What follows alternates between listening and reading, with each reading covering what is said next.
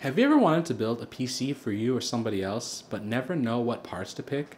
Have you been following guides aimlessly for years, but never know what parts to pick? Don't worry, I got you guys covered. On this video, we're going to be talking about what parts to pick in what PCs. Let's get into it.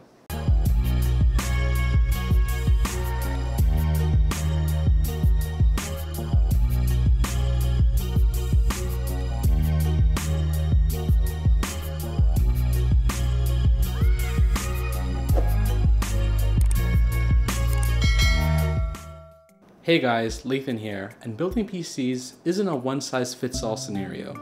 Just because you have, let's say, $2,000 for a budget doesn't mean you just Google best $2,000 gaming PC out there.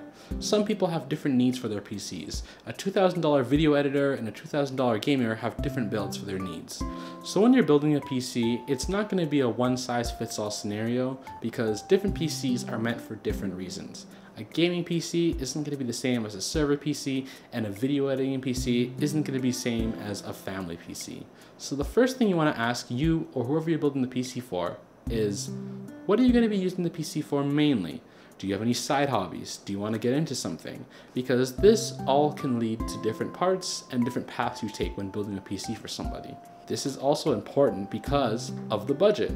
You want to allocate the resources to the best uses of the PC. So if you're a gamer, you're going to want to put as much money as you can into a graphics card because that will provide you the highest frame rates and the highest resolutions for your games to play. If you are a streamer, you might want to put more money into your CPU so that it's more powerful, so it can encode better. Maybe even a little bit of money going to your GPU as well, because some streamers use their GPU to encode. If you're using it as a family PC, you might want to put more storage on it so that multiple users can store multiple documents, multiple photos, multiple files without it, being filled up.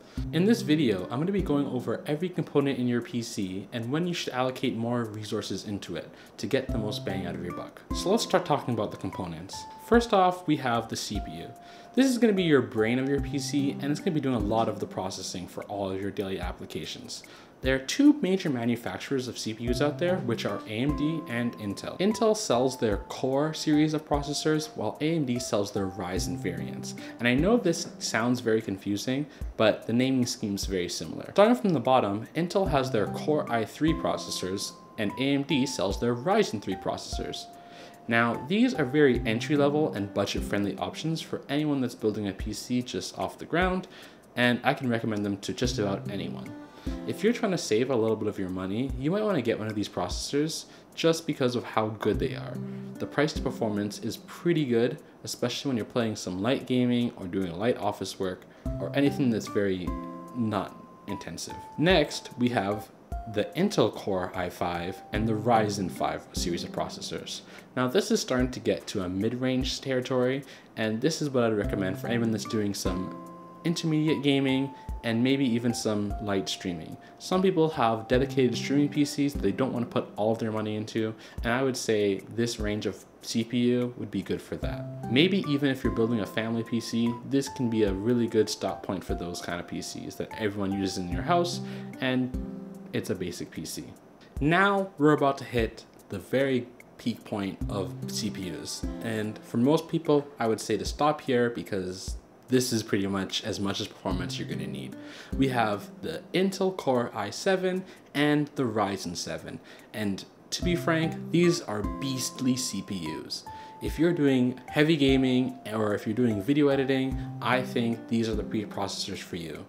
They're pretty much high level and there's only one more processor above it, but for gamers and video editors, this is perfect for you guys. Finally, we have the creme de la creme, the Intel Core i9 and the Ryzen 9 processors. Now these are top-of-the-line processors that can handle anything you throw at them.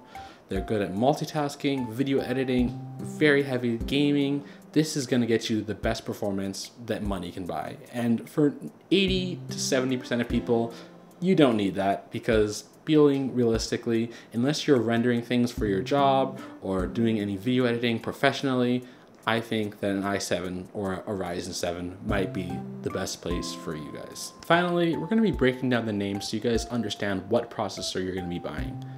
So when you have a processor, there's a couple of numbers in the SKU that you have to look out for so you know what generation of the processor you're buying, because obviously an i3 13th gen is gonna beat out an i3 of the 9th gen or older. So you wanna make sure you know what generation of processor you're gonna be buying and also what features it has. So looking at the SKU number, the first 2 digits will be telling you what generation it is. Either it's going to be the newest, like 13th gen or 7th gen for Ryzen, or it's going to be a little bit older. So it could be 8th gen or 9th gen or 1st or 2nd gen for AMD.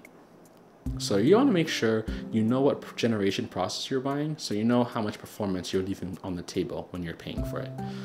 Older generations tend to be on sale, so that might be something you're looking into because they try to get rid of the old CPUs a lot and very frequently. So you might want to look for when they're on sale and when you can buy a compatible motherboard, which is when we're getting into. Then there's going to be a last letter at the end of the CPU name. This can be a K or an F, and it's very important to know what these means because some of these letters mean that you can overclock them, which is sending a little bit more voltage in it to get higher clock speeds and get you more performance. Having that is very nice to have on the table so you can squeeze every last bit of performance out of your processors. However, some of them will have certain letters that let you know that you don't have discrete graphics, meaning you're going to need a graphics card to turn on the PC, and without that, you can't use a PC, which in some cases can be okay when you don't have a GPU, but in some cases can be really bad because GPUs can break, and if that breaks, your PC is essentially dead in the water. So take a look out for that. So one thing I forgot to mention was CPU coolers, and that's because a lot of processors come with their own cooler out of the box. This is what's called a stock cooler, and they will get your system off the ground if you need help. However, a lot of them are not built for overclocking. When you overclock, it sends more voltage to the CPU, and that creates more heat. And the heat needs to be dissipated, so you're going to need to get an aftermarket CPU cooler. And the best aftermarket CPU cooler I can recommend is an air cooler. Now these air coolers are very cheap, they work very good and have good performance, so it's very hard not to recommend them to the best of people. However, if you're looking for something a little bit more flashy and cosmetic, an AIO cooler might be the best bet. They're silent, they usually come with RGB fans, and they perform decently compared to aftermarket air coolers. So if you're looking for something a little bit more fancy, you can grab an AIO cooler. Finally, if you're a real enthusiast, you can custom water cool your PC like I did. This ensures you get the best performance because you can have the pump run at whatever speed you want, usually higher than AIO, and also cool your GPU and CPU combined, giving you the ultimate best performance for your whole system. Now this gets very costly, so I wouldn't recommend it to the faint of heart or people that are not comfortable with sending up liquid inside of their PCs. So all in all, get an aftermarket air cooler or an AIO based on your preference. To understand motherboards, you're gonna have to understand the naming scheme because that's very important when it comes to your processor. So starting off with Intel motherboards, they can either start with letters B, H, or Z. Z is going to be the top of the line motherboards that have the most features like overclocking, more PCIe lanes, and more USB ports, which can be very important for some people like gamers, streamers, and video editors. So if you're one of those, I recommend getting a Z starting motherboard. However, if you're a mid-range gamer or someone that might use their PC a lot, the B series are going to be the middle ground, so they have a decent amount of USB ports, decent amount of SATA ports, decent amount of everything. Finally, we have the H series motherboard, which is the budget or entry-level type of motherboard. This paired with an i3 can be a really good killer on light gaming and light PC usage because you can't overclock the RAM and you can't overclock the CPU, which is something that a lot of overclock enthusiasts really love to do. This offers usually only 2 slots of RAM, so you can't expand it, doesn't have that many USB ports or PCIe lanes, meaning you have to buy USB hubs down the line to use more USB devices, and the expansion is very limited because of how much you started off with. If you're buying a PC for someone that's younger to get into light gaming, or you're using it as, a NAS or something very basic, this might be the option for you. Now that we talked about Intel motherboards, let's get into AMD. AMD motherboards are going to start with an X, B, or A. X is going to be like the Z series on Intel, so they have more PCIe lanes, more USB ports, more SATA ports, and support for overclocking. The B series are going to be the same, middle ground, so they have a decent amount of USB ports, decent amount of SATA ports, decent amount of everything. But on AMD motherboards, the B series supports overclocking, which is a big win for anyone that's trying to go for a mid-range PC pretty much. While the A series is going to be the budget entry-level PC motherboard for AMD. So what to take from this is if you're going to use the features like overclocking, more USB ports, more SATA ports, more PCIe lanes, then you should put some money into your motherboard. So particularly gamers, maybe video editors, and that's pretty much it. But if you're using it as a family PC, you can go a little bit lower. You can get an entry-level or a mid-range board. Especially if you're not doing any overclocking, you should probably get a cheaper style motherboard. One thing to take note of is the first number in your motherboard name is going to tell you what processors you can use.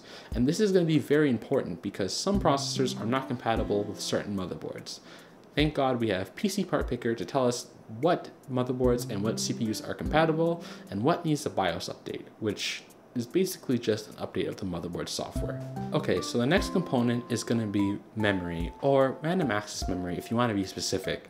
And this is pretty simple because all you have to worry about is the capacity, so how much RAM you have, and the mega transfer rate, or the frequency. So starting with the capacity of memory, I think everyone should be building PCs nowadays with at least 8 GB of memory, just as a get-me-goer, because 4 GB is definitely not going to be enough for a lot of people. So I'm just going to start with 8, 16, 32, and 64.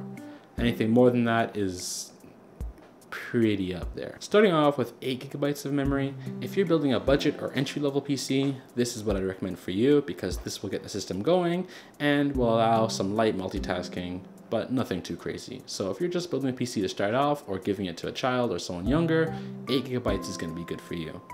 Then we have 16 GB of memory. This has been considered the sweet spot for the longest time and is now a really good place to start from. So 16 GB of memory is what I recommend for most people's uses, gamers, light video editors, and yeah, 16 GB. Then we got 32 GB of memory. This is slowly starting to become the new standard of memory for PC as Chrome starts to eat more RAM, people have more programs running and eating more memory. So 32 GB is what I'm going to start recommending as more programs use more memory. Finally, we have 64 GB of memory, and unless you are doing some very intense gaming, streaming, or video editing, I wouldn't recommend 64 GB for you. It's going to be on the higher end side. So if you have the money and the budget, you can allocate 64 gigs of memory for your system. If not, 32 or 16 works fine. Next, we have the frequency. If you're going with an AMD motherboard system, then you're going to want to have a higher speed because AMD processors love high frequency memory. So anything over 3600 would be preferable. If you are on an Intel-based system, you can get away with 3200. If you are on an Intel-based motherboard system, 3200 megahertz is going to be what I recommend for you guys. And this is going to be a one-size-fits-all for everyone kind of thing. If you're going to go over 3200 or 3600 megahertz for your system, you might see higher frame rates and faster rendering times, but that's not, the best use for your money unless you're going for performance. Finally, you have to make sure you know what your motherboard supports, as we are now going into DDR5 memory. So if you have a DDR4 board, you're gonna have to buy a DDR4 memory, and if you have a DDR5 board, you're gonna have to get DDR5 memory. Okay, now we're on storage, and there's a few ways we can take this because SSDs have become so mainstreamed that it's pretty much not that good of an option to buy hard drives. Unless you're looking for high capacity, slow storage, then SSDs are going to be the way to go. I remember when I built my PC, I made sure I had an SSD to boot my computer and then a hard drive for my files and games. However, the price to performance ratio is looking so much in favor of SSDs that it's hard to recommend HDDs to everybody.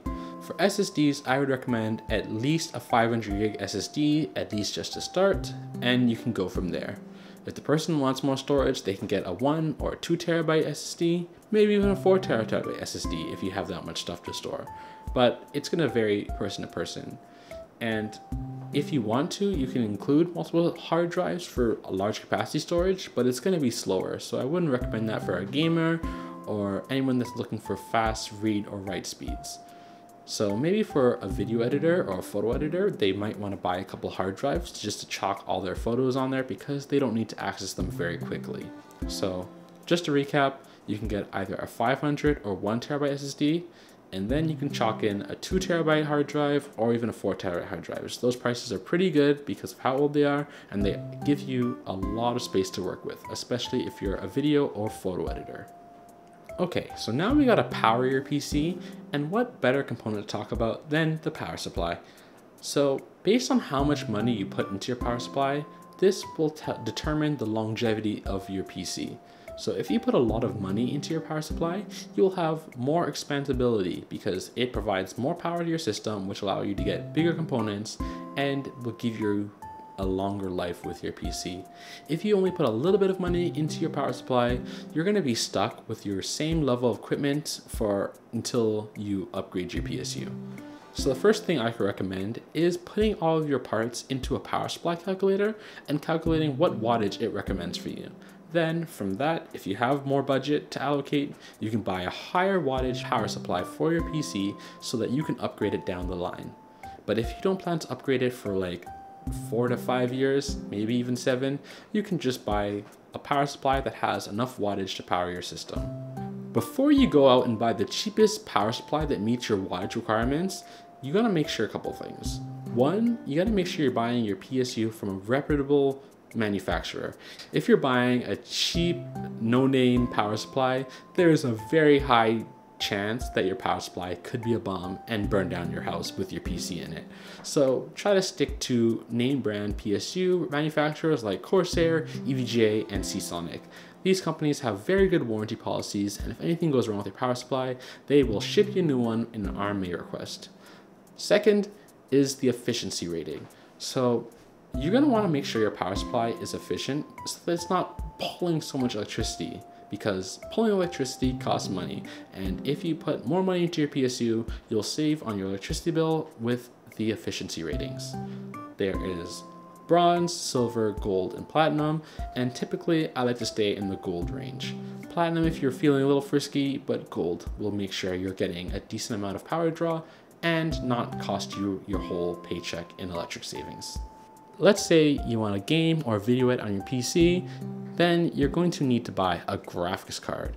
Some processors also might need a graphics card to operate, so make sure you take a look at that in the CPU section. Anyways, GPUs are what renders frames and encodes and does everything that a gamer and video editor could ever want. So putting money into your GPU can be important for these reasons. If this is going to be a family or a server PC, then you won't need to worry about that. But if you are, put a decent amount of money into your GPU. So the best way to decide what GPU is for you is to do some research. So depending on what games you play, that will determine what GPU you're going to need, because some games require higher GPUs, which have higher clock speeds and more dedicated VRAM, and they're going to cost more.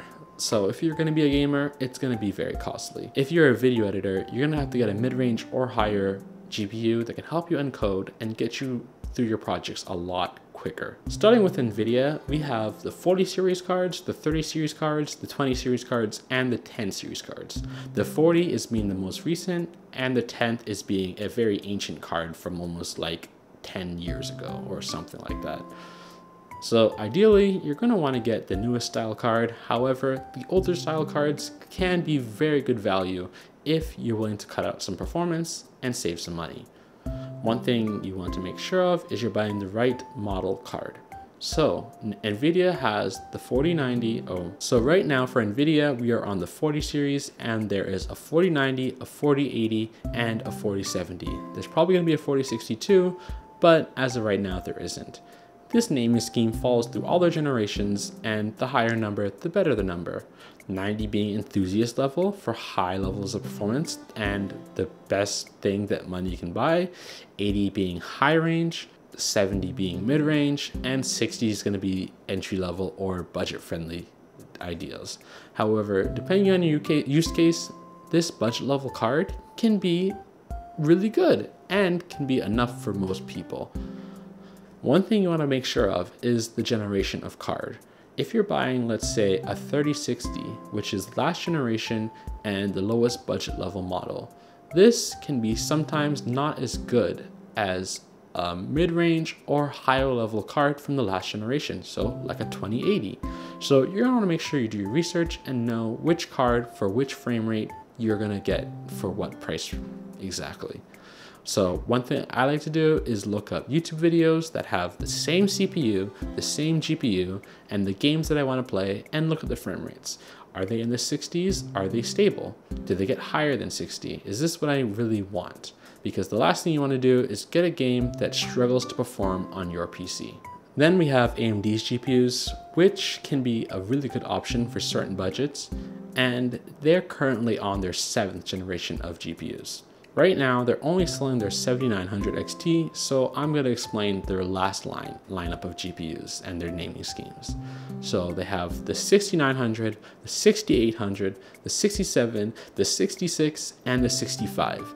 And honestly, you're going to have to do your research and know what performance each of these cards get you, because some of them might vary game to game, and some of these video editing performances will vary a lot based on how much VRAM they have and how much clock speeds they have, sorry. So you're going to want to make sure you do your research before you follow any words of wisdom that AMD has provided. Finally, we have Intel's GPUs, and they are new to the market, so they don't have that much. They have their 700 series of cards, and they're mostly aimed at mid-range or budget entry gamers. So if you're one of those, you're going to want to take a look at those cards and their performances respectively to know if they're right for you. Finally, we have your PC case. Now this is going to be a very flexible area because you can spend a lot here or a little here, and this won't affect your PC's performance. So feel free to browse and save some money or buy money or spend money as you see fit.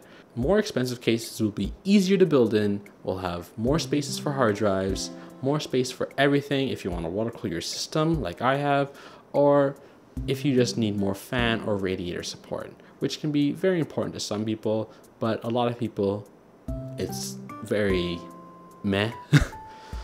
But if you want to have a very well-cooled system that has a lot of space for a lot of fans, you might want to buy a bigger case that you can get more fans into it. But if you want something that's the size of a shoebox so it can fit into a closet, you can also buy that. Just make sure your case is compatible with your motherboard and all of your fans and your CPU cooler. And your graphics card, because those are big system components, and if they can't fit into your case, you're not going to be a happy camper. So do some browsing, do your research, and figure out which PC case is right for you. So now we went over how to choose each component for your PC and why to choose them. I'm going to show you a build that I'm doing for my cousin, and their budget was about $1,100 Canadian, and this is what I did for that. Okay, so let's go over the parts that I've chosen for this PC build, and we're going to start off with the Asus Prime B660 motherboard. So this is a mid-range motherboard and has everything that you're going to need. It's pretty recent, so it supports the 12th gen CPU that I've picked out. You're going to see that later. It also supports Windows 11, has Asus Aura Sync, and all that good stuff you're going to need. Next up, we have the Intel Core i5 12th gen CPU. This is a 12400, so there's no overclocking on the CPU. However, it's been noted as one of the best mid-range CPUs for a long time, so that's why I picked it up for her. It was also on sale. Then we've got the memory. We've got 2 sticks of DDR4 memory. This combines up to 16 gigabytes and has a 3600 mega transfer speed, which is a little bit higher than I recommend for Intel, but that's all for the better. Then we've got the Team Group SSD. This is a 1 terabyte SSD, and that's pretty much it. It's an M.2 SSD, so it's going to be super fast, and it's pretty basic for her. So that's all they're going to need.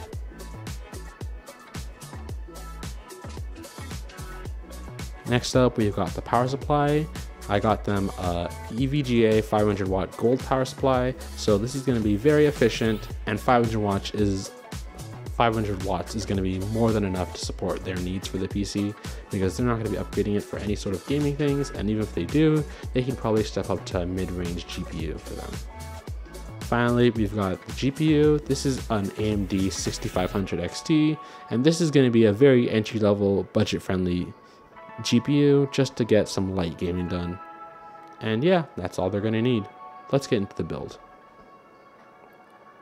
First thing I like to do when building the PC is build up whatever I can outside of the case, which is going to be the motherboard, the CPU, the SSD, and the memory.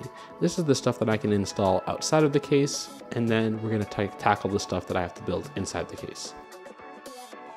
So after unboxing the motherboard, we're going to take it out of its static film that's used to protect it because static shocks might show out this board, and we're going to place it right on top of the motherboard box just so it doesn't scratch my table or anything underneath, or we don't damage anything underneath the board. So we're going to insert the CPU into the motherboard, making sure the gold triangle is into the bottom left corner, or for simple WANs terms, it's going to be readable from the right way. And we're going to insert this into the motherboard. We don't need to push down or anything because the socket will push it down for us and it will damage the pins if we do it ourselves. All we have to do is then lift up this latch and slide it under this part here. This will make sure that there's adequate pressure applied onto the CPU and not damage anything.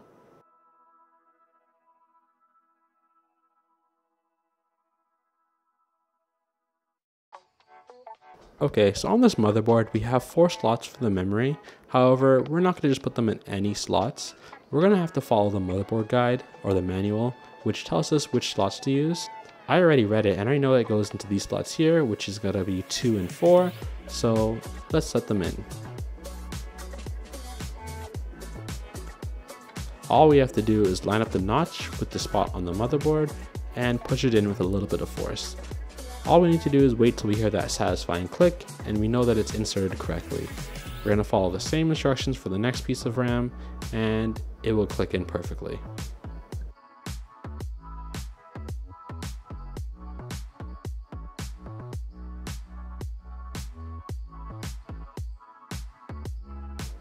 So now installing SSDs has become easier than ever. Installing an M.2 drive only asks us to remove the cover for the SSD, insert one side into the connector, and not forgetting to remove the plastic that separates the thermal pad and the SSD. Then we just screw it all back down and we're all good to go.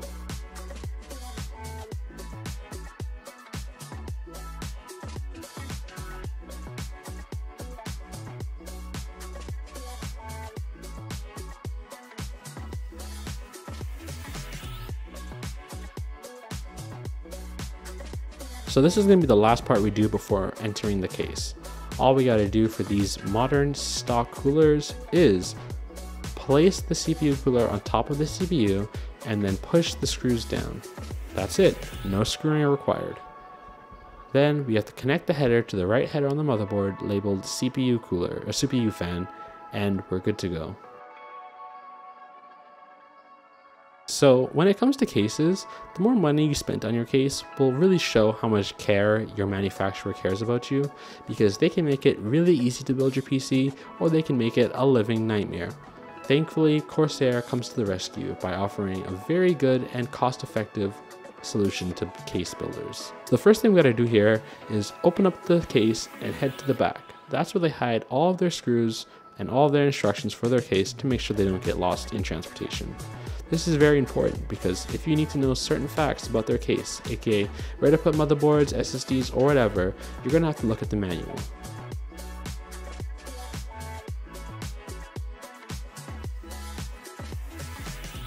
Okay, so now we can get to installing the motherboard into the case. We got to make sure that we install the I/O shield for the motherboard, which might be pre-installed on more expensive motherboards. However, this is a mid-range board, so we got to install it ourselves. All we got to do is press the 4 corners and pop it in, then we can drop the motherboard right into the case. Finally, we screw down the motherboard to make sure it's not going anywhere, and we're all set and ready to go. So based on how much money you spent on your PSU, you might get a semi-modular, a fully modular, or non-modular PSU. And what that basically means is all of the cables are attached, some of the cables are attached, or none of the cables are attached.